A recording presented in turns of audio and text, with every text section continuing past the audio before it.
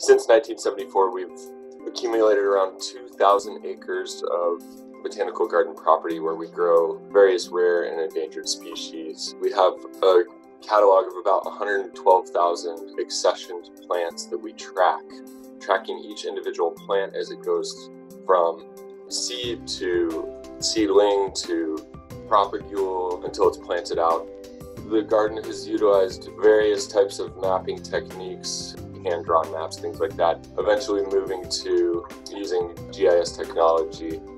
We've been slowly moving towards a method of having the plants mapped as they're put in the ground by the staff that are doing it. We decided to stop post-processing at points, so we decided to purchase the Arrow 100, which we have been using alongside KoBoToolbox. All of those points are held in our living collections database on site. Our high caliber maps that we use for presentation purposes and specific research goals, we'll use ArcGIS. Now we're getting to a point where we can have some of our remote locations enter the data in the field, and it can just be approved and submitted straight into our database. It's important to label these plants and attach a high accuracy geolocation to that specific plant.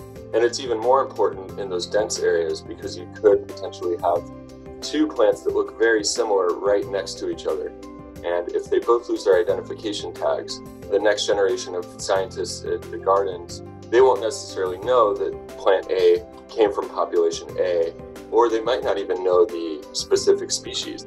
So if you still have a high accuracy GPS point, you can know with 100% certainty, and that helps fight in our mission to improve the genetic diversity for future generations.